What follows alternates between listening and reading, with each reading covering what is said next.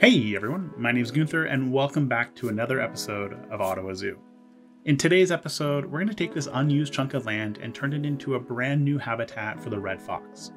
In fact, we're going to try a few different techniques to create something bigger and better than ever before. Of course, if you're liking this content, feel free to leave a like or a comment. Otherwise, let's dive right in. Now, any habitat build in Planet Zoo can be broken into 4 buckets. These are terraforming, which is what we're seeing happen right now, barrier work, foliage work, and backstage work. And coincidentally enough, you're going to see all 4 buckets in this speed build today, which I know is weird. It's not often I show all of them. Now, when it comes to terraforming, in this case, I opted for a moat. And you don't really have to do a moat. In fact, I don't think you need a moat for a red fox. 100% I understand that. But I also wanted to try something new, and I saw this amazing habitat for a jaguar in Mexico, and I really wanted to kind of emulate that build, which had this really cool natural looking moat. Now, when it comes to something like this, you have to keep a few things in mind. 1 is it's going to be the length or the size of the moat. 2 is going to be how deep, and 3 is what are you going to fill it in. So there's 2 ways to fill in a moat. You can actually use rock or you can use water. And in my case, I have to go with some rock work because I just felt it looked a little bit more natural and it fit the entire theme of this entire build. Now, of course, it's a lot easier to say you're going to build it than it is to actually do it. And there is one big elephant that you have to kind of confront when working with these types of moats or terraforming work, which is going to be a lot of terraforming edges. Unfortunately, the terraforming tool doesn't match very well with our pathing system. So you're going to get a lot of these burnt edges, and the best way to fill them in, I like to think, is to use mulch.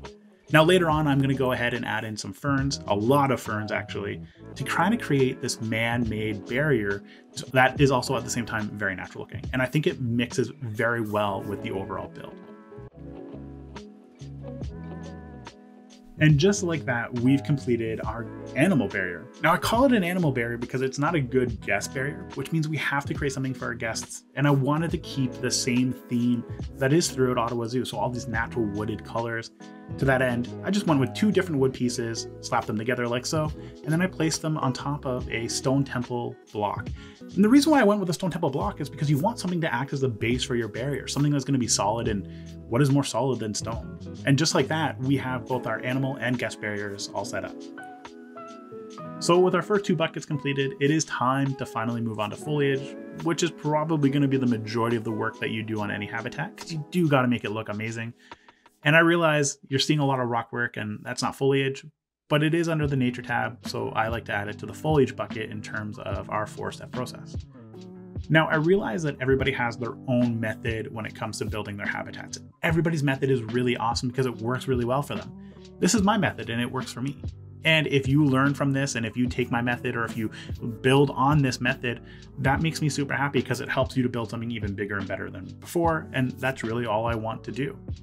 Now, for me, when I work on foliage, I like to look at our habitat as our canvas. We need to have something ready to go for all of our foliage work. You can't just go in and add terraforming after the fact, which is pretty much what I'm doing right now. I'm adding terraforming, making sure that everything's ready to go, adding in some additional rock work, all that fun stuff. Now, I know I said our 4th bucket would be our backstage area, but we do have to prepare where we're going to place our backstage area, if only just to know where we're going to place all of our foliage. So really quickly, I just place a rough cut of what our back area would look like.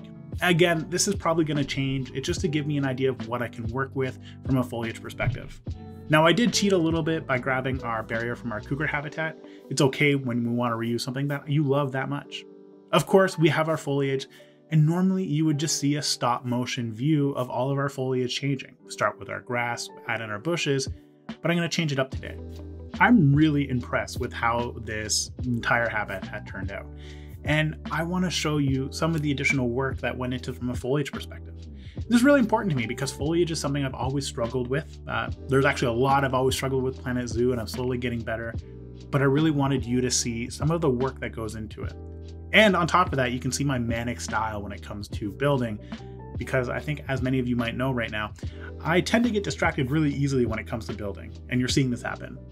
Now, I'm not going to bore you with all the details associated with placing down foliage. I think you've heard me talk about that a lot in the past.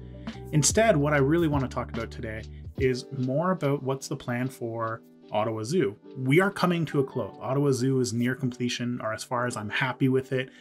We're also getting to the point where my computer's starting to slow down every time I load it up. And that usually is a sign that maybe we've hit that end space for your zoo.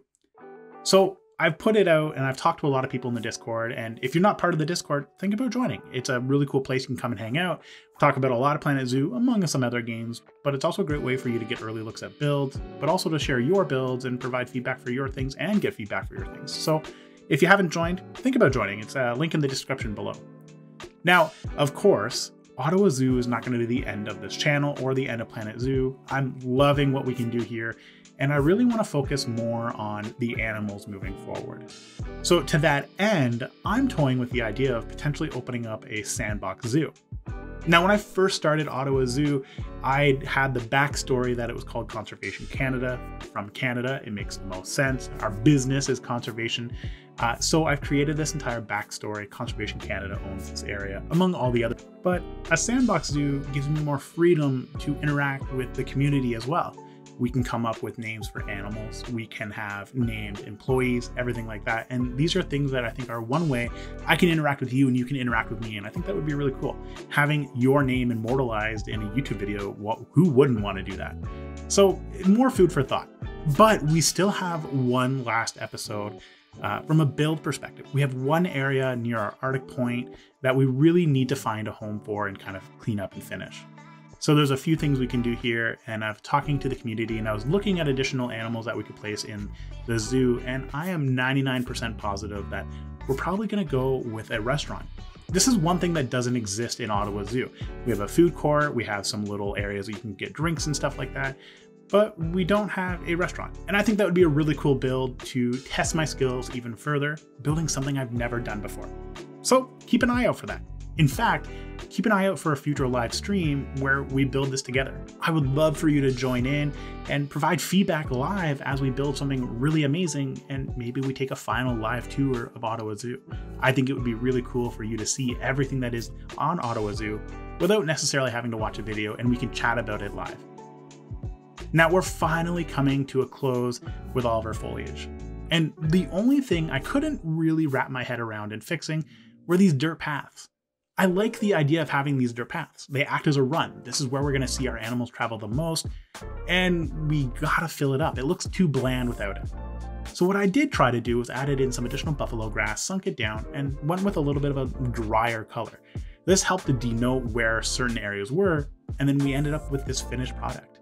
And I'm super amazed with this overall habitat. Couldn't have done it without you guys, because this was also built on a live stream. Now it's finally time to address our fourth bucket, which is our backstage area. And there's a few things on this one that I tried differently for the first time ever. I'm a huge fan of creating backstage areas, more so because it adds a little bit of realism to your entire build, but at the same time, it can be tedious because you have to fill in an area that's never really going to be visited very often by any of your guests. You probably won't visit it very often. So thankfully, there's a few really easy tips and tricks to make for a really nice looking backstage area. And the first one, of course, is creating your kennel area. For me, I already had a pre-made kennel and I love the way this entire view looks. These conservation tubes are perfect for creating these really cool backstage areas, and I love the way it overall looked. Thank God I saved it as a blueprint. Now on top of that, because you saw a little bit of a jump skip here, I went in and placed a bunch of additional blueprints that I have, but that I also downloaded from the workshop. Normally, I don't try to download items from the workshop. I would rather build them myself, more so because it helps me with my skills, but sometimes it's okay to cheat, and I think this area is a perfect example. Now, I am going to leave a link to all of the various workshop items in the description below, so if you see something you really like, feel free to download it yourself and leave a like for that content creator. It's an awesome thing that they put together, and I think everybody deserves to take a look at it. Now, there's a lot that goes into a backstage area to make it a little bit more realistic. Of course, we have our HVAC system for heating, venting, air, and air conditioning. Really easy. It's really just going to be one rung that's going to run from one side of the building to the other side of the building. We can also add in some additional vents, and you're going to see them kind of pop up. And a really cool way of getting it a little bit more lifelike, adding a plastic piece right behind it so you can get that darker shadow. Because, of course, the interior of your HVAC system is not going to be bright enough for you to see all that silver. But on top of that, there's these walls. And when you think about a backstage area, The exterior wall is going to look really nice because this is going to be guest facing. You want it to be natural wood, you want it to look really smooth and clean looking, but it doesn't necessarily look the same on the inside. So I turned to the live stream and we chatted quite a bit about what we could do differently with this build that would make it look a little bit more realistic. And we kind of landed on the idea of using these brick wall pieces, and they're painted. So we have to keep in mind, we can't just make it really easy, which means we can't just build it on a grid. We have to use our panel pieces because it's going to be on the inside of your wall. So you're going to have a little bit of the clipping. So we're going to get that nice wood finish on the exterior and this really awesome brick finish on the interior. Now, of course, nothing is ever perfect. This is the first time I've done something like this. And that's what I mean by sometimes it's really cool to make these really radical changes to your build, creating something truly amazing and never before seen from your perspective. I'm sure people have built this before and I'm totally cool with that. But this is the first time I've ever done it and I absolutely love how it turned out. Of course, there were a few small minor details that we had to go back in and fix, but after a little bit of finagling, our backstage area was practically complete. And just like that, we've created an entirely new habitat for the red fox. And I gotta say, this is actually looking to be like one of my best habitats yet, and I'm really excited about that. Quite a few different techniques and different build ideas really come together to create something truly memorable. Now, no speed build is complete without some cinematic shots, so feast your eyes on our new habitat. Of course, if you made it this far, think about leaving a like or subscribing. Lets me know I'm doing a good job. Otherwise, I just want to say thank you so much for your support, and as always, ciao for now, everybody.